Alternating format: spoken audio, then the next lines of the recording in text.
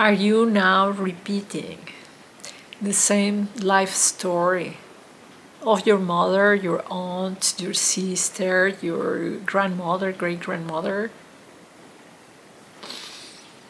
My heart goes to you, and I hope that this video is the first step for you to start writing a completely different story.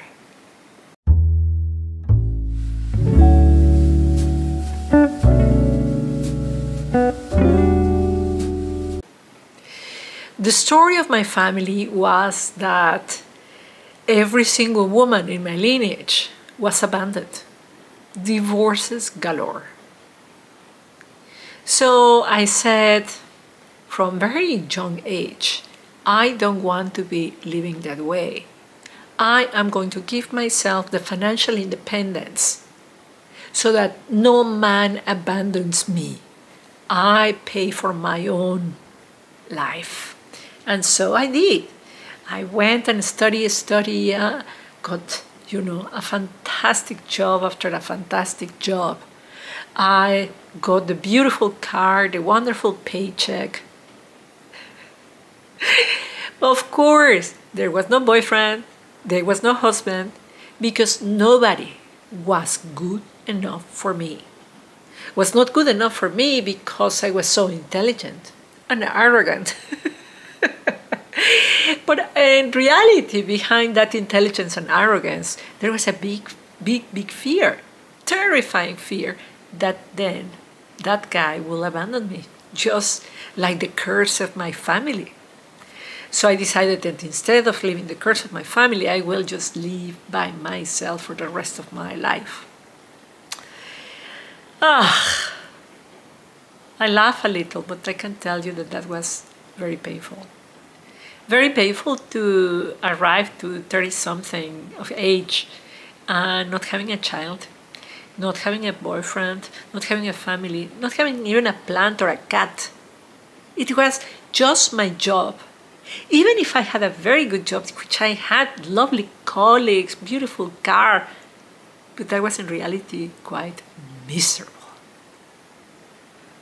What did I do?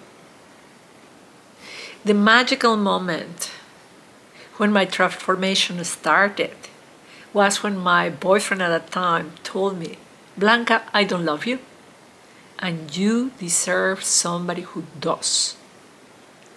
Well, that was shocking to me because I didn't realize that even with my great career, with my beautiful CV and my fantastic bank account, I didn't believe that I deserve love. I didn't believe that anywhere in the planet there was a man who could love me. Me? Mrs. Imperfect? Mrs. Horrible Family? Who totally unlovable. But he told me, you deserve somebody who will love you. And this opened something in my psyche that let hope enter into my heart. And those keywords started a journey of transformation. A wonderful friend of mine appeared.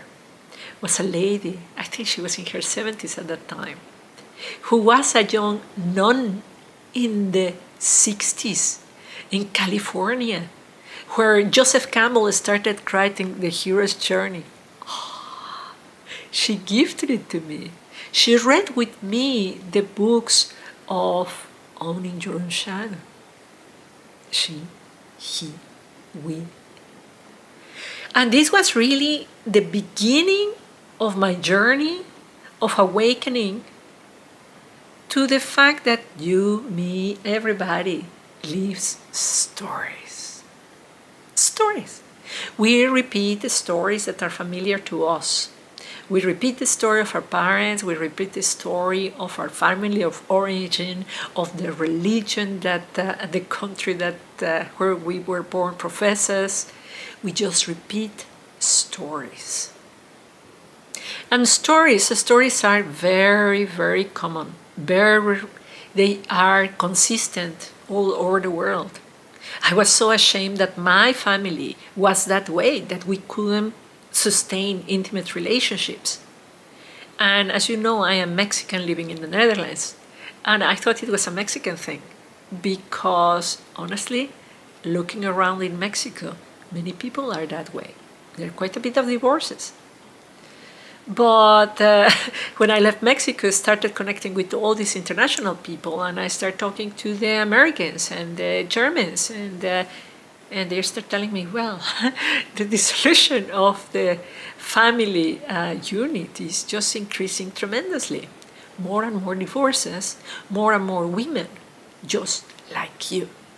Women who cannot go deep into allowing this receivership, into allowing their feminine nature to welcome that healthy love.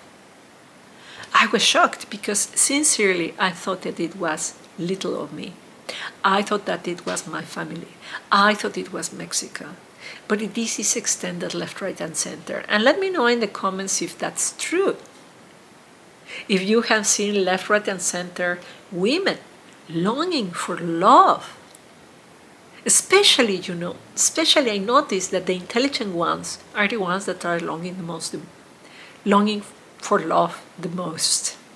Why? Because if you are an intelligent girl, there is a world there open for you. If you get your PhD, if you study your languages, you get that fantastic job with that fantastic money. So then you go and do it. You don't depend from a man. Of course you can open your business because you are intelligent.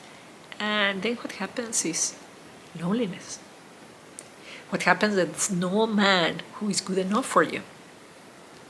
So how can we change this story? We need to change the story that we're telling ourselves within. Let me tell you a story. I was a mother when I was almost 41, and for the second time when I was 43. And the one investment I made at the time was incredibly good. I studied hypnobirthing. And during the first moment when I felt anything, until the birth of the child, I was hypnotizing myself to saying, I am writing a new story. This birth is going to be beautiful because it's the story that I choose to have. And I just repeat mantras very similar to this, again and again and again. And I can tell you, both children, they were born in this apartment in the other room. No anesthesia, no pain. Even ecstasy, I could say. I will link below the videos where I'll tell those stories. Because you see, quite some years have passed. Both of those children are already in high school. Time goes so fast. But I can tell you that in this life and death situation, to change the story that I was telling myself, change the process and the outcome. So you can do exactly the same.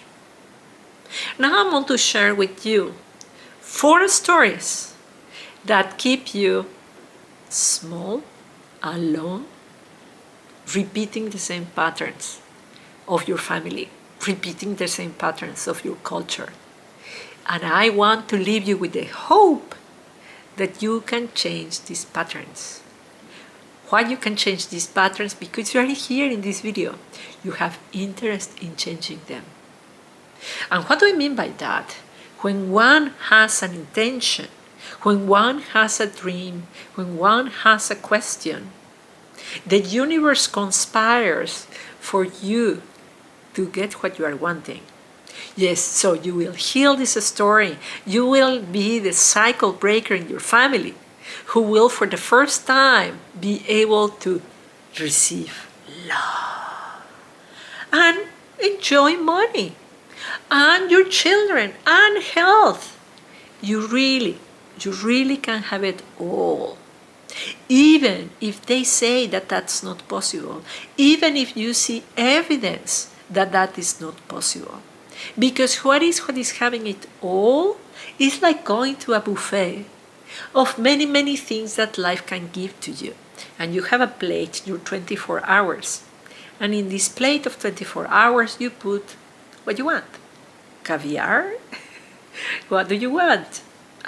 Quesadilla? What is what you want? Everybody serves in his her own plate what they want.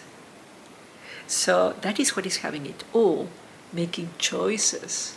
And knowing the restrictions of your 24 hours, knowing the restrictions of the season of your life, knowing the restrictions of your plate. But still, that is having it all. Right now, my family is not at home. I'm filming this video by myself in my living room. There's no husband, there is no children, there is no exercise or food, and still I have it all. You see, it's a question of the story that I tell myself. From being in my creative endeavor to being lonely, it is what I tell myself that is. And that is what is. The story that we tell ourselves. So, first story, the story that keeps you small.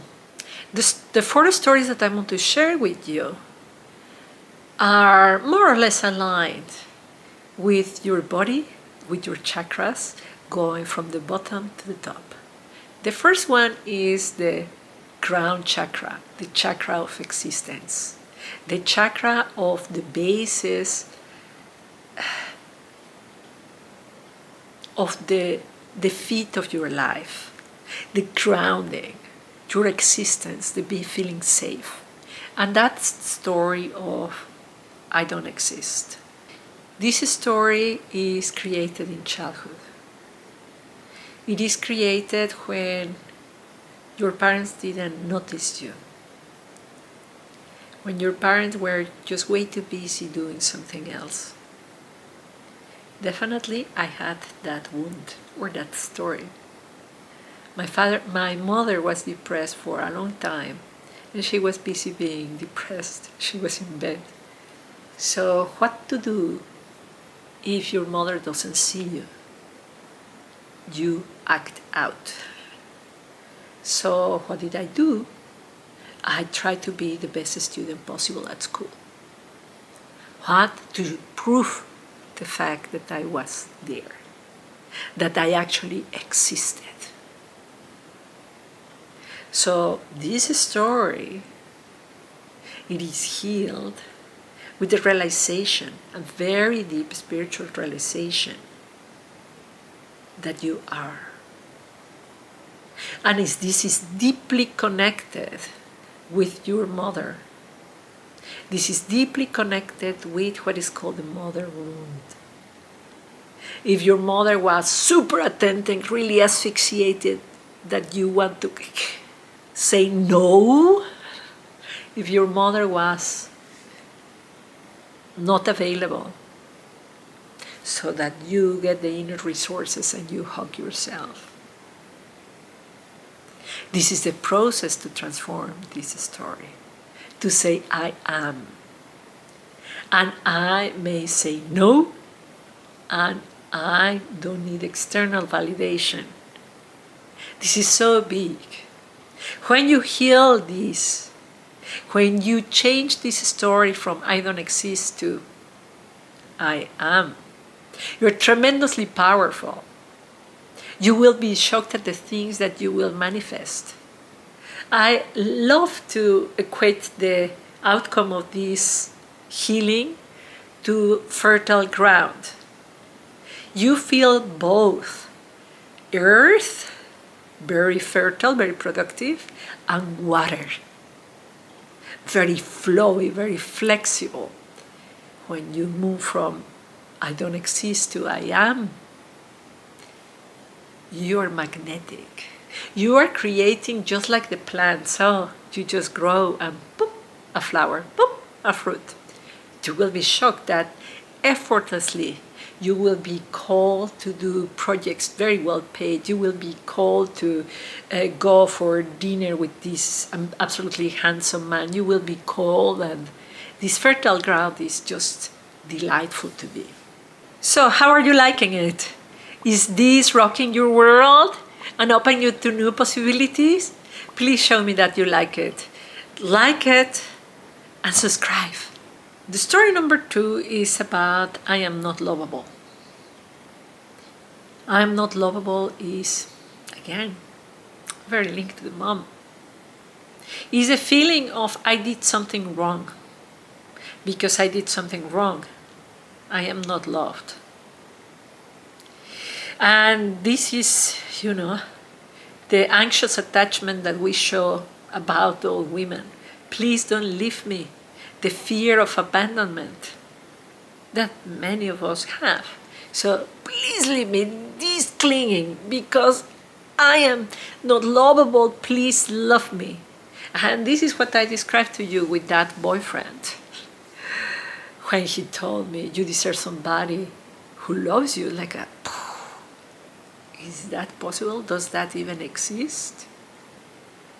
So when you switch from I'm not lovable to indeed I am love, I produce love and welcome love, your life absolutely changes. You change the relationships you have with other women, with your children. You change the relationships that you have with the dates that you may attract. Complete different men you will attract. Men who are really embodying that healthy masculine power. I really love this idea of the men, like the story in Bella and the Beast. You have the crazy people of the town. They are in love with Bella. You have the arrogant, narcissistic guy who wants to have her, possess her, control her. And you have the Beast, who is really ugly and who's traumatized, but is her best bet because he's a man who will be capable to defend her and yet love her. When a rough exterior and with a soft inner side. And this is just possible to attract when you remember, when you embody the story that you are loved. Story number 3. The story of I am not good enough. The story of I am not good enough is big. This is related about action. I'm not good enough in what I say, in what I do. My God, I just see it so often. As I said before, with these intelligent women, they just go for another diploma and another diploma and another diploma, and there is no other diploma, and it's just continue, even addiction. I invite you to start reframing this I'm not good enough with I am enough. I have everything that I need right now. Life is perfect, really, right now. When you fall into the perfection of how things are and how you are, you will act very differently. Because instead of thinking of how you are perceived and how you are complimented for what you are doing, you're just acting. You are just flowing. The moment when we get rid of the I'm not good enough, when we live a different story, the story of enough,